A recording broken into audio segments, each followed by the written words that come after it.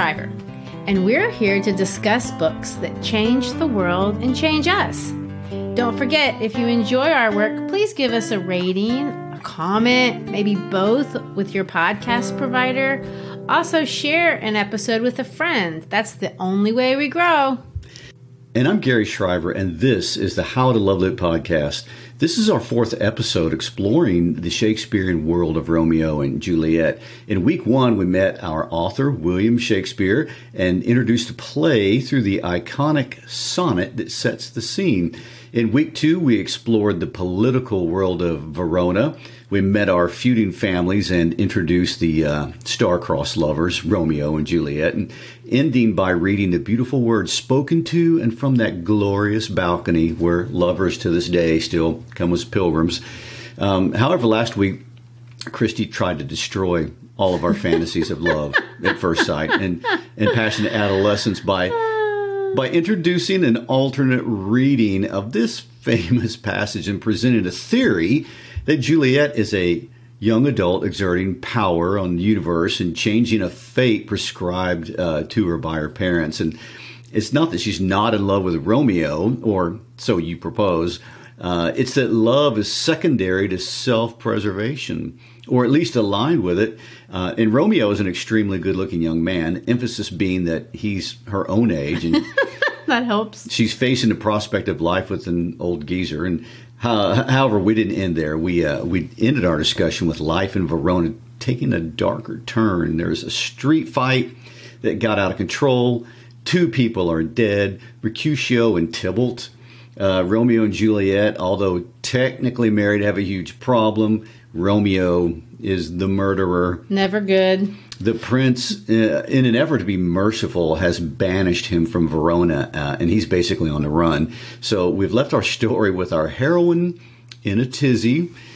She wavers, perhaps for a minute, but quickly decides that she's staying with Romeo. And the nurse has promised to bring him up to her room for one last night of passion, if you want to put it that way. And we are now waiting to see what happens next. Yes, and that's where we're at, ready to pick up our story in the flat middle, slightly past the climax, because that's the murders. And there is so much to say. In fact, so much so, I really get overwhelmed thinking about what I should do, because I don't want to just talk and talk and talk, but still I never feel like I'm doing justice to the text. Well, that's okay. There are literally millions of people who've been studying Shakespeare's text and trying to come to terms with it. I know. There's hundreds of years. And let me just give you a taste of what we're talking about. That's some fun facts. So one of the things that Shakespeare had made a big deal about, and we've made a big deal about it too, is the fact that Juliet is so young, between 13 and 14. Well, you know who else is young? William Shakespeare, when he writes the play. This is one of his earlier plays. And this, of course, is just me hypothesizing, maybe running my mouth. But I think it is kind of funny because I think he's showing off a little bit here. By the time you get to Hamlet, he's much more subdued and much more serious. But this is what I mean by showing off. Let's go back to Juliet's age. So Shakespeare is clearly making her way too young so that no one can miss the fact that she's supposed to be married. Not even her father. Capulet tells Paris that she is too soon marred are those so early made, meaning you get messed up if you get married that early, Paris. But Shakespeare is going to play around with this number 14, 13 to 14, for the rest of the play, because number symbolism was a really popular thing to do at the time. So look at all these weird things. Juliet's name has 13 letters. She's the 13th character to enter the stage. Romeo refers to her by name 14 times. There are 13 proper names on the Capulet's list to the ball. 14 males. Sonnets have 14 lines. Romeo's kiss to Juliet is between the 13th and the 14th line that he speaks to her. The play begins on July the 14th, a fortnight and 3 days before Lammas Day, and concludes 13 days short of Juliet's 14th birthday. There is a major event in the play that occurs every 14 hours, beginning with Romeo meeting Juliet, then 14 hours later, they're married. 14 hours later, something else happens, and this goes on and on and on until they're dead. Well, I hope that satisfied the most hardcore nerds in literature because somebody had to find that information. And I don't know what's weirder, that Shakespeare did that or that someone took the time to figure all that out. I mean, but what does it mean? I have no idea what it means. I've read articles saying it reflects an indictment of her age. Some people say it's a reflection on the form of the sonnet, which gives it an emphasis on true love. But like I said, I think it's just Shakespeare showing off. Look what I can do. Woo-hoo. But who knows? One thing that I think we can say for sure, and I really do think this, is Shakespeare clearly loves Juliet. And she is at the heart of this play way more than Romeo. And I find that sweet because I like Juliet. And I don't say that about a lot of Shakespeare's women. I definitely don't like Ophelia from Hamlet. I don't like either one of the Julius Caesar ladies, as you probably could tell when we read that play. They're weak, but Juliet is not. And that brings us to our starting point because when we open up scene 3, we don't see Juliet. We finished the last episode with a strong Juliet, but we're going to open up today with this dweeby, noodle-brained Romeo. He's hiding in Friar Lawrence's cell, and Friar Lawrence is trying to explain to him that banishment isn't the end of the world. He can stay there for a bit, let the whole thing blow over, let the marriage come out, and they'll get things sorted. Of course, there is a bit of foreshadowing in the lines, Romeo, affliction is enamored in thy parts, and thou art wedded to calamity. But that goes over everyone's head at the time. Well, I will say Romeo is a bit dramatic with the whole, I'm going to pull out my sword and kill myself routine. And he says, tell me, friar, in what vile part of this anatomy doth my name lodge? Tell me that I may sack the hateful mansion. I know. But the priest does know how to cheer him up. Happiness courts thee in her best array, but like a misshaven and sullen wench thou poutest upon thy fortune and thy love. Take heed, for such die miserable. Go, get thee to thy love, as we decreed. Ascend chamber hence and comfort her. There's a euphemism for you. But look, thou stay not till the watch be set, for then thou canst not pass to Mantua. So you got your one night, and then you got to get out. Which, by the way, in any case, if anyone is wondering, Mantua is only about 20 miles away, which is not a disastrous distance, and definitely not an infinite distance. No. But you couldn't tell by Romeo's reaction. It does seem, though, that a quick stop at Juliet's is enough to help him get over the edge of his despair. He replies, after all the whining, how well my comfort is revived by this. And so he seems to be cheered up. He's been revived. Well, which is more than we can say for sweet Juliet. She really is in trouble. Ironically, this is dramatic irony. We, the audience, know that way more than she does. Her father has had a sudden change of mind. Not only is she going to be forced to marry Paris against her will, which if you remember, initially he was not going to do that, but he's going to do it on Thursday. And then he goes, well, I would do it Wednesday, but that's rushing things. Well, good. 24 hours makes it appropriate. Yes, it does. Well, true. I'd say Juliet is unaware. When we see Juliet, she's in the throes of love. And this is the scene everyone remembers from watching the movie in the school, the brief nudity. Back when such things didn't happen. That's back when that kind of thing was not done. What year was that made? In the 60s? Well, I didn't see it in the 60s, obviously, but... I just said you had to be there for it. You know, they still have it around. I know. I remember, though, showing this movie in class with a VCR, and I would be very strategic about fast-forwarding, horrified that the principal would walk in at the quite scandalous moment. Well, this scene is such a contrast. I mean, you have the passionate goodbye of the lovers, and then this really abrupt cruelty of her dad. I know, and I do want to talk a lot about these daddy issues, but before I want to talk about the birds. They're so important. The lark is the bird that sings in the morning, apparently, and a nightingale is a bird that sings at night. Again, City Girl Hill wouldn't be able to know that. But anyway, Romeo and Juliet hear birds, and Juliet is bemoaning the fact that Romeo has to go. I will say again, we see that Juliet has to be the practical one. Romeo does all this, let me be taken, let me be put to death. I'm not sure he really means that, but maybe he does. Let's look at the passage and kind of read it out. So I guess you're saying Romeo's the more dramatic of the two. I find him to be. All right, well, I'll read his lines. Let me be taken, let me be put to death. I'm content, so thou wilt have it so. I'll say yon grey is not the morning's eye, 'tis but the pale reflex of Cynthia's brow, nor that is not the lark whose notes do beat. The vaulty heaven so high above our heads, I have more care to say than will to go. Come death and welcome, Juliet wills it so. How is it, my soul? Let's talk, it is not day. It is. Hie hence, be gone, away. It is the lark that sings so out of tune, straining harsh discords and unpleasing sharps. Some say the lark makes sweet division. This doth not so, for she divideth us. Some say the lark and loathed toad changed eyes. Oh, now I would they have changed voices too, since arm from arm that voice doth us affray. Hunting thee hence with hunts up to the day. Oh, now be gone. More light and light it grows. More light and light, more dark and dark our woes. Again, we see light, light, dark, dark.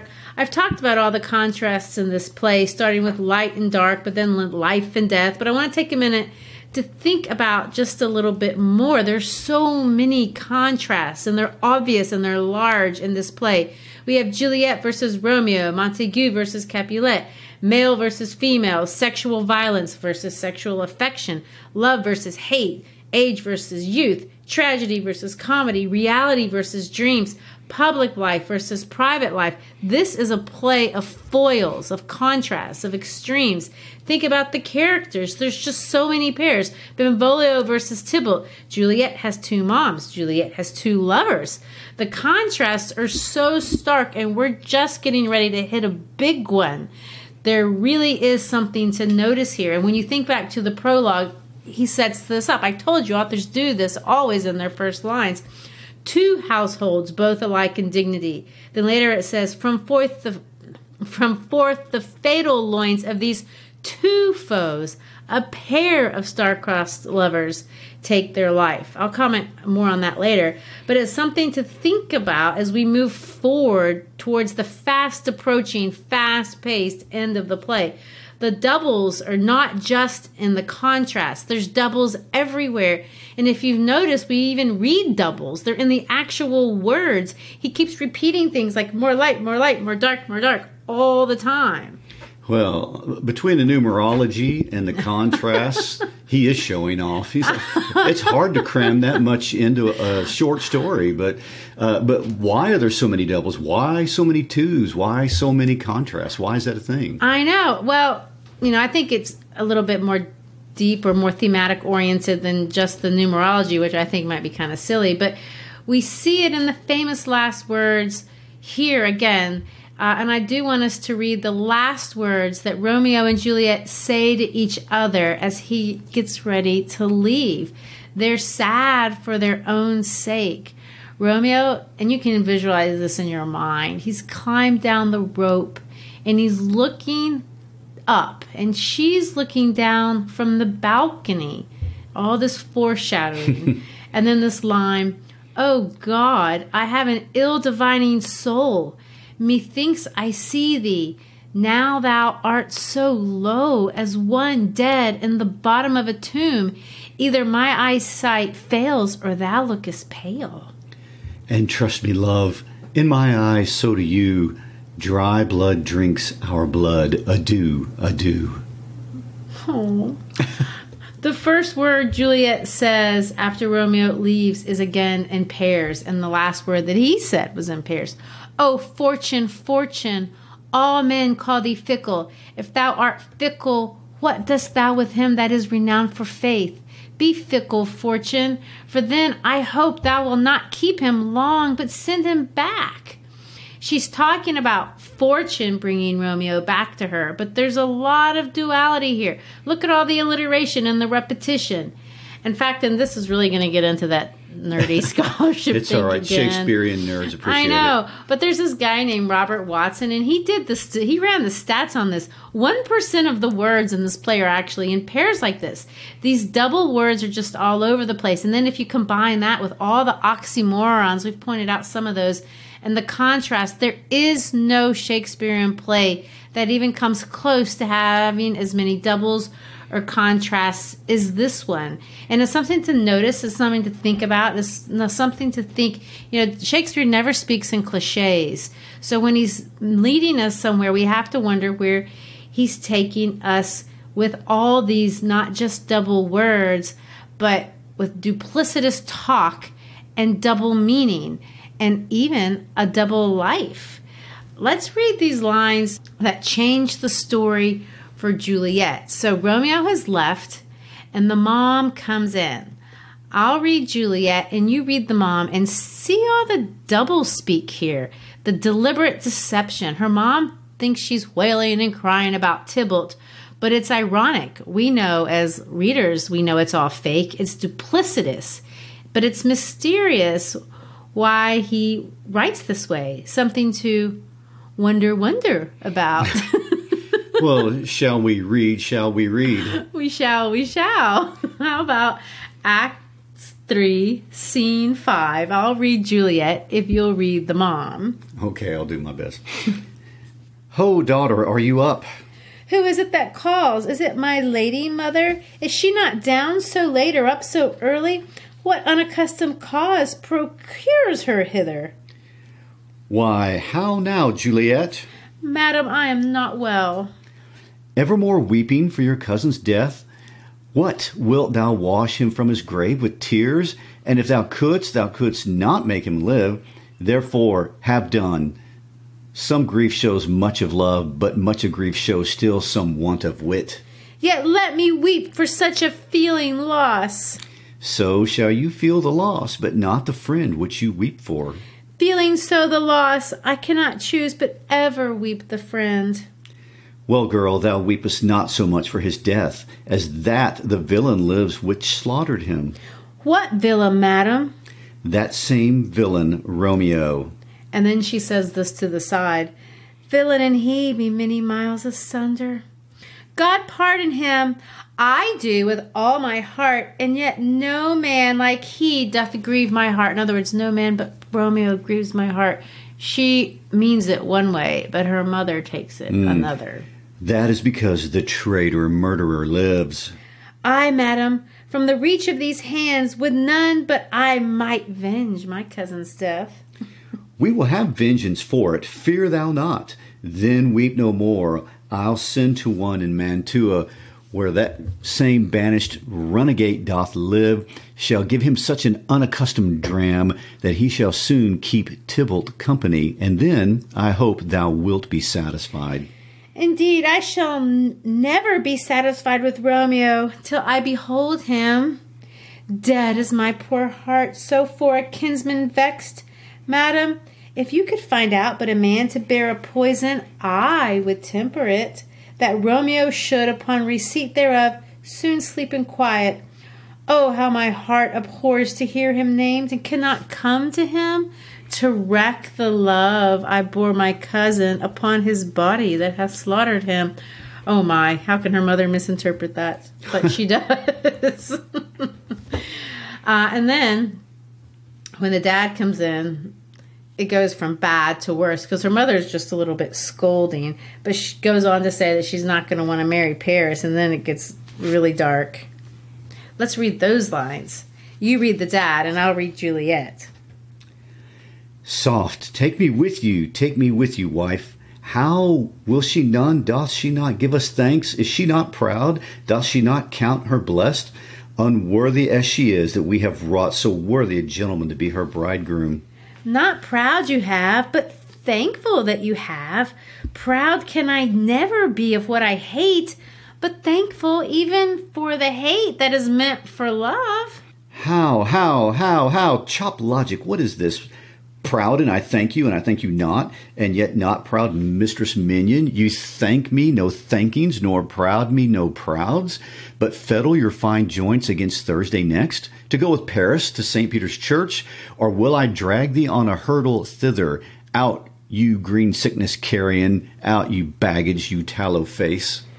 Fie, what are you, mad? That's what the wife says. But then Juliet says, good father, I beseech you on my knees, hear me with patience, but to speak a word. Hang thee, young baggage, disobedient wretch. I tell thee what, get thee to church on Thursday, or never after look me in the face. Speak not, reply not, do not answer me. My fingers itch. Wife, we scarce thought us blessed that God had lent us but this only child. But now I see this one is one too much. And what we have, a curse in having her. Out on her, Hilding.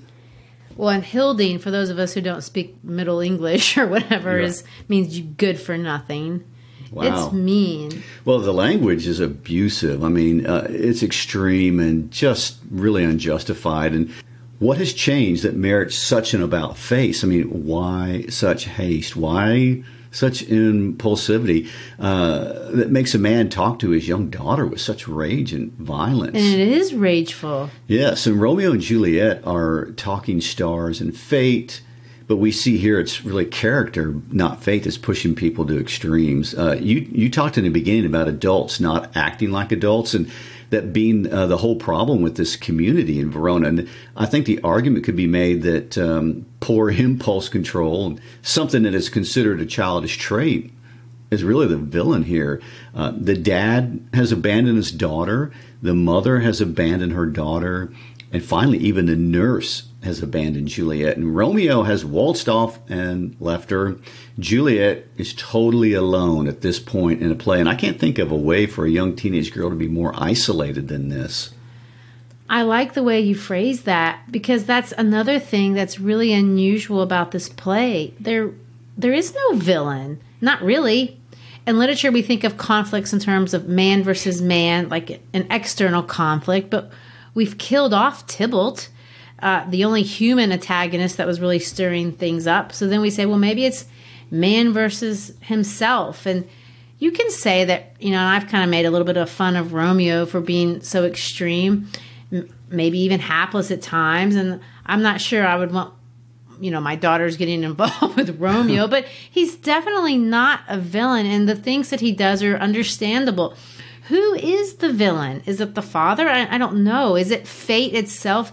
The prologue hints that it's fate, but it also hints that the antagonist is something else, and that it's just being disguised as fate. There's always been one line in the prologue that has bothered me, and I know I keep referring back to the prologue, but like I've told you before, and I really get into this in the first episode of The Scarlet Letter if you want to hear that lesson, but I contend that authors really try to tell you something important in the first line or two of the play, and that's undoubtedly true in this one. But the final line of that initial sonnet is this: which, but their children's end, naught could remove, is now the 2 hours' traffic of our stage, with which, if you with patient ears attend, what here shall miss, our toil shall strive to mend. What's bothered me about those lines is that the idea that you could do this play in 2 hours. I can't even teach it in a month. It's not possible to do this play in an hour. Now, I know that Elizabethan people were more auditory and probably they were talking faster and they didn't have intermissions, but I just have never conceived how it could be possible to do this play in an hour.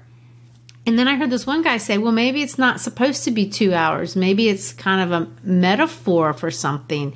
And that makes sense to me. This play is about rushing through things. It's about rushing through decisions. It's about impulsivity. And he says, patient ear attends, you'll understand. And maybe there's something there. Well, Romeo and Juliet are rash and they are impulsive. That's understandable, really. I mean, they're teenagers and they're beautiful and in love and in lust and whatever you want to call it. And it makes sense and it doesn't hurt anyway. But in fact, who are we to judge passion when it's an expression of youthful idealism? I mean, we've glorified that all through the ages. Oh, that's one of the great things about being young, and you aren't jitted yet. And it reminds me of the classic cliche that it's too bad that youth is wasted on the young. Well, and it's just what's so fun about being loved, and it's fun what we love about, young movies. That's all true. But when you think about the adults, they're also so impulsive. I mean, why is Friar Lawrence marrying them? Then Capulet rushing off to marry his daughter. Then Friar Lawrence again coming up with this strange and very impulsive solution. With each impulsive decision, we see things escalate, and they're going to escalate to the place that they get out of control. In Act 4, Juliet reveals to the friar that she is going to be forced to marry Paris. He's empathetic, but she's very emphatic that this is not going to happen. She says this, "Oh, bid me leap rather than marry Paris from off the battlements of any tower or walk in thievish ways. Or bid me lurk where serpents are. Chain me with roaring bears. Hide me nightly in a charnel house. Or covered quite with dead men's rattling bones, with reeky shanks and yellow chopless skulls, or bid me go into a new-made grave and hide me with a dead man in his tomb. Things that to hear them told have made me tremble. I will do it without fear or doubt to live an unstained wife to my sweet love." Well, that's commitment. I think she's making a point. I say she's made her point. My favorite line is, "Chain me with the roaring bears." Just the image. It's a little dramatic. It is, but I don't know if it's any better than the yellow chopless skulls that she has to get covered up with. Oh, goodness. Well, I guess I get the impression she doesn't like Paris. Can we assume that? I think she's made her point. Yes, and of course the friar comes up with a strange plan to drink poison that will make her look dead for 24 hours. This is such a cockamamie plan. I think you need to read it. "Hold then, go home, be merry, give consent to marry Paris. Wednesday is tomorrow. Tomorrow night look that thou lie alone. Let not thy nurse lie with thee in thy chamber. Take thou this vial, being then in bed, and this distilled liquor drink thou off. When presently through all of thy veins shall run a cold and drowsy humor, for no pulse shall keep his native progress, but surcrease. No warmth, no breath shall testify thou livest. The roses in thy lips and cheeks shall fade to paly ashes. Thy eyes' windows fall like death when he puts up the day of life. Each part deprived of supple government shall stiff and stark and cold appear like death. And in this borrowed likeness of shrunk death, thou shalt continue 42 hours, and then awake as from a pleasant sleep. Now when the bridegroom in the morning comes to rouse thee from thy bed, there art thou dead. Then, as the manner of our country is, in thy best robes uncovered on the bier, thou shalt be borne to that same ancient vault where all the kindred of the Capulets lie. In the meantime, against thou shalt awake. Shall Romeo by my letters know our drift, and hither shall he come, and he and I will watch by waking, and that very night shall Romeo bear thee hence to Mantua, and this shall free thee from this present shame. If no inconstant toy nor womanish fear abate thy valor in the acting of it." Well, first of all, these lines are ridiculous. They kind of make me mad at the friar. I've been tinkering with being angry at him the whole play. I don't think tinkering's a good word. But this line, "If no inconstant toy, no womanish fear abate thy valor in the acting it." First of all, he says, well, if you're too much of a woman and can't do it, well, he's the coward. I mean, why doesn't he just take her to Mantua himself? She's standing right there. But instead, she trusts him and she agrees. She tragically says, "Love, give me strength, and strength shall help afford. Farewell, dear father." She trusts him. And from my perspective, she is betrayed by them all. I'm even going to say she's a little bit betrayed by Romeo, although I hate to hate on him too much because he's trusting the friar too, but I wish he'd stayed back or at least done a little bit better by her. But Juliet leaves the presence of the friar, goes back home, carries on these phony conversations with her parents, telling everyone exactly what they want to hear. She sells it, but then she goes into her room all by herself and drinks this poison. You know how when we did Kafka, you got caught up in Kafka's world and couldn't get out? That's what Shakespeare has done right here. I mean, there could have been logical ways to fix the problem, but that's not what he wanted to do. And so I cannot imagine putting any more pressure on a little girl, never mind that she's a teenager child, just being introduced to love for the first time, something that would be overwhelming and exhausting for anyone at any time. And Shakespeare doesn't let up on her. I mean, Tybalt is killed, and sex with Romeo, getting screamed at by her parents, running to the priest to be confronted by a man who thinks he's marrying her in a couple of days, and being given poison to drink by a man that she trusts, and then going back to face everyone. And when she finally perceives that she must act alone, she faces her own fears braver than I think a lot of adults would do. And what a soliloquy we are about to hear as Shakespeare takes us into Juliet's mind. I know, and I don't think we can overemphasize this. I mean, Friar Lawrence's plan is that she drink this potion, allow herself to be buried alive in a vault, the kind that they have in Italy or New Orleans. If you've seen the vampire show, the originals, that's where all the witches congregate. But anyway, the plan is she's going to be taken there, and then she's going to wake up with all of her dead relatives. She's going to trust that Friar Lawrence is going to tell someone who's going to go tell Romeo where to go to find her and get her, so when she wakes up in the tomb, he'll be there. That's the plan. That is without a doubt the most ignorant and terrifying plan I have ever thought of. I mean, or heard of. No. Wow. Well, here's her thoughts, and I want to end on this soliloquy because it's beautiful, actually. She says this. You know, she's told everyone to leave. She's by herself, and she says, "Farewell. God knows when we shall meet again. I have a faint, cold fear thrills through my veins that almost freezes up the heart of life. I'll call them back again to comfort me. Nurse, what should she do here? My dismal scene, I needs must act alone. Come, vial. What if this mixture do not work at all? Shall I be married then tomorrow morning? No, no, this shall forbid it. Lie there. And she picks up a dagger and puts it next to her. What if it be a poison which the friar subtly hath ministered to have me dead, lest in this marriage he should be dishonored, because he married me before to Romeo? I fear it is, and yet methinks it should not, for he hath been a tried holy man.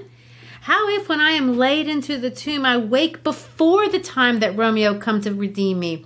There's a fearful point. Should I not then be stifled in the vault, to whose foul mouth no healthsome air breathes in, and there die strangled ere my Romeo comes?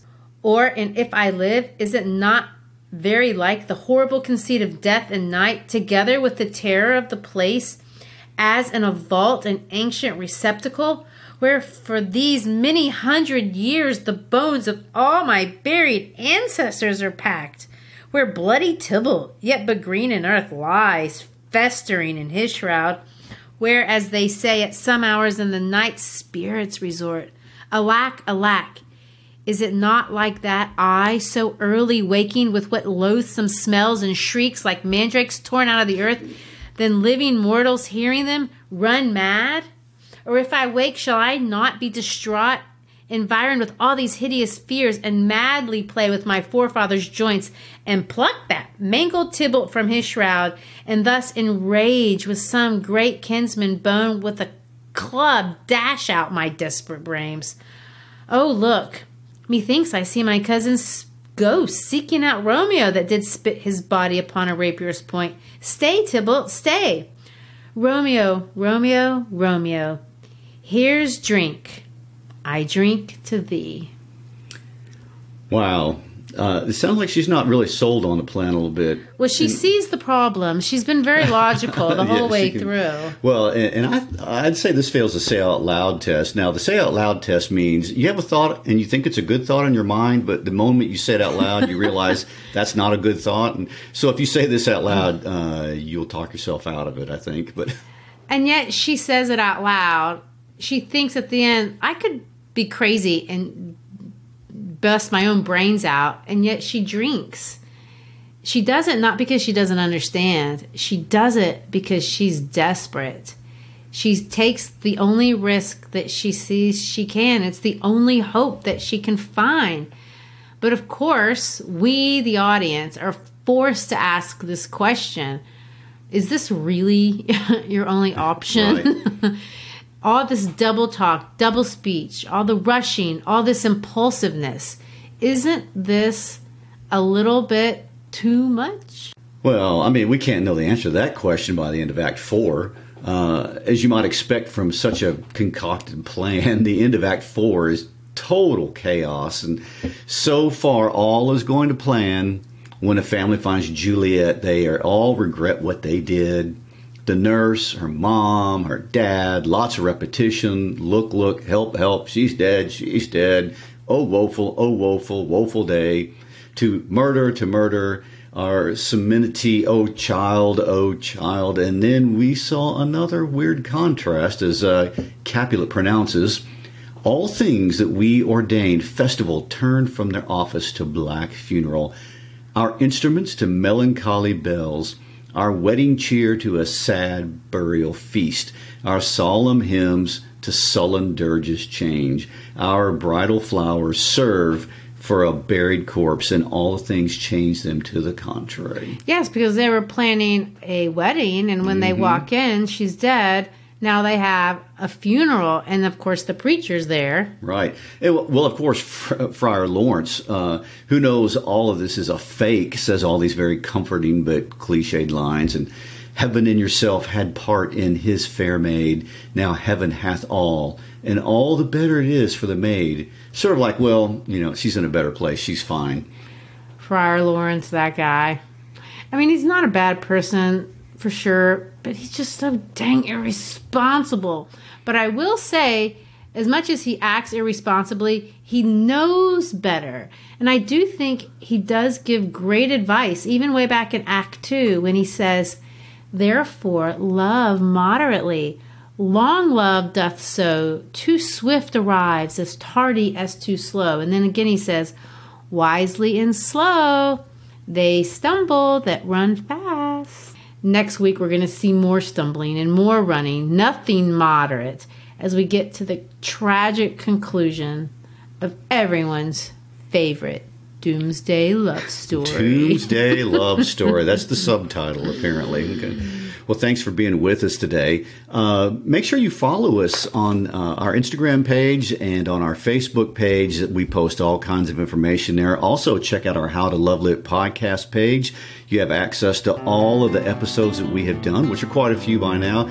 You have teaching materials. You can even check out some of the comments that we're getting from listeners that we really, truly appreciate. Thanks for being with us. Peace out.